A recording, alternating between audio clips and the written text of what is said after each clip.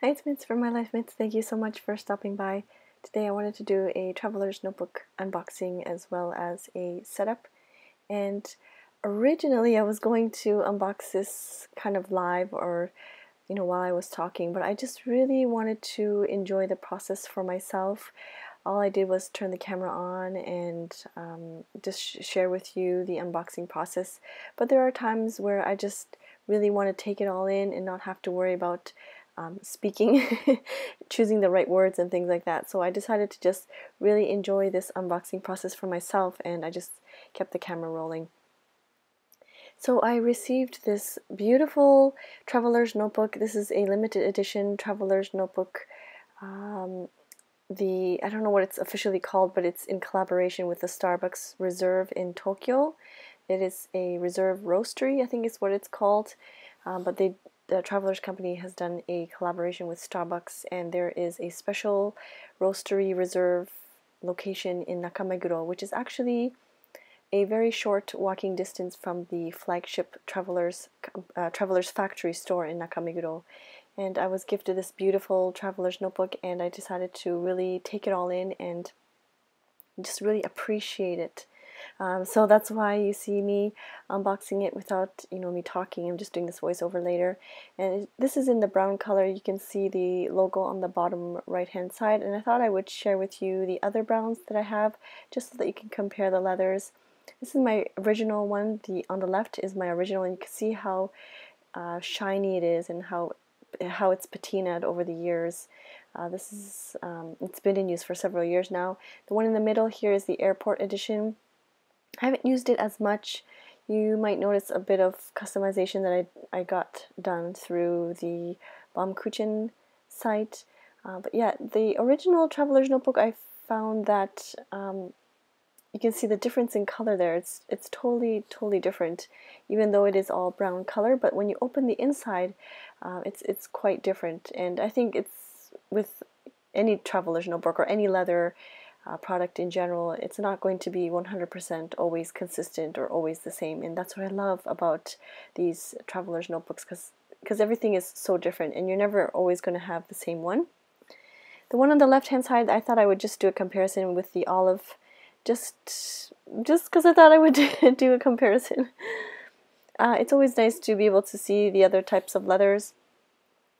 The one that I'm currently using was the olive, so I thought I would share with you the leather as well as take out the inserts from the olive and just transfer everything to the Starbucks Traveler's Notebook. And I am taking out the blank insert. I'm inserting the craft folder from Traveler's Company. The item on the right hand side there is actually a leather folder, and that's also from Traveler's Company. It's a nice lightweight leather folder that you can keep all your different ephemera bits and stuff in. I also purchased a limited edition, Narita limited edition pin, and so I decided I wanted to use that for my charm. When you go to the Narita Travelers Factory shop, they have this thing called gacha gacha and gachapon, I think is what it's called, and I think it's about $3, and it's just limited to the Narita edition or Narita store. And if you want to change the backing of it, you can actually change it to a pin or to a magnet, or in my case I've changed it with I changed it to a loop on the back.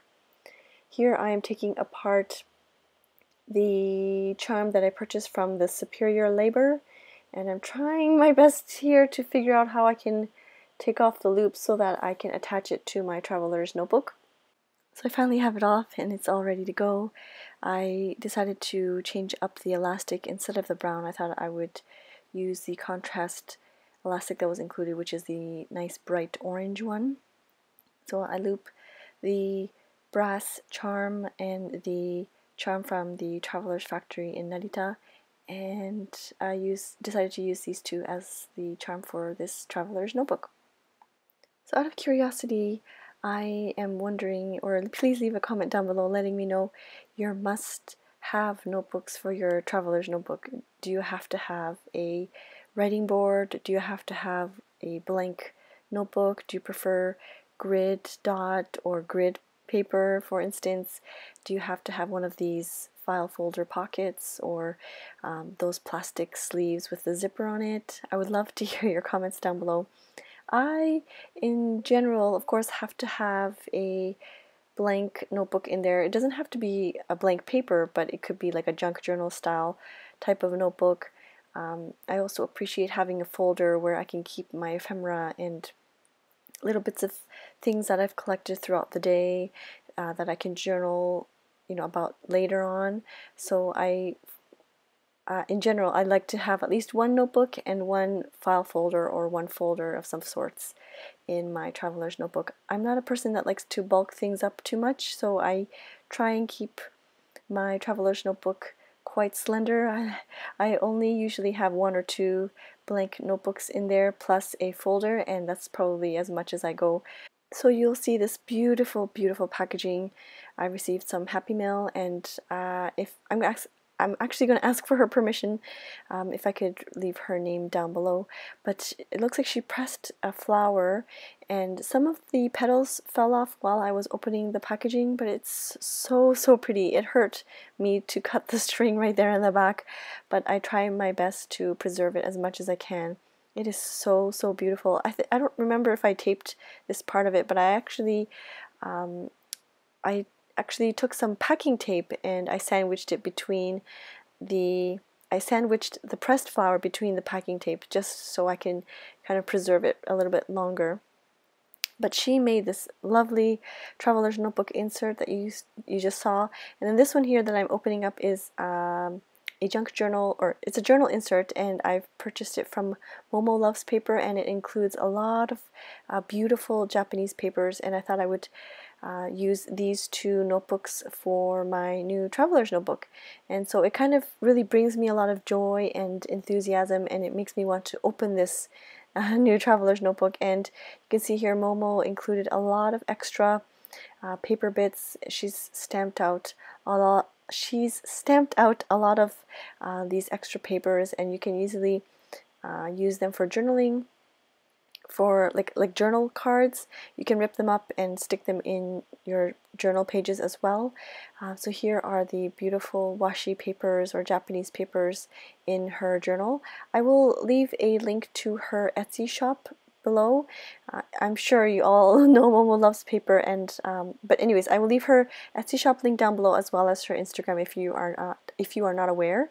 And I am looking through my olive to see if there's anything else that I could use for, or that I could transfer to the brown. I decided to just use the band that was keeping the notebooks together, and I'm just taking the middle of each notebook. You can see there I'm taking the middle of both notebooks and I'm stringing the elastic through the middle part, so it looks like that. Hopefully it's not too confusing, and I'm just sliding it under the elastic of the traveler's notebook, just like so.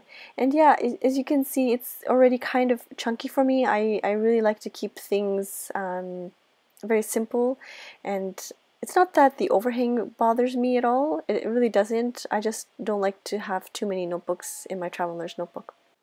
So it looks like things are good. I'm just trying to shift things around just so that they fit nicely inside, and sometimes the charms kind of flip upside down, so I'm twisting the elastic on the back just so that it's easier a little bit later on. And I think that's about it. I decided to remove the leather folder and use it for somewhere else, and it feels really nice. It feels really good in my hand.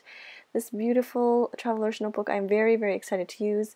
I will most likely use it to house my journaling for my trip to Canada back home, and I'm very, very excited to get started. So I hope you enjoyed this video. Thank you so much, and I will see you soon. Bye-bye.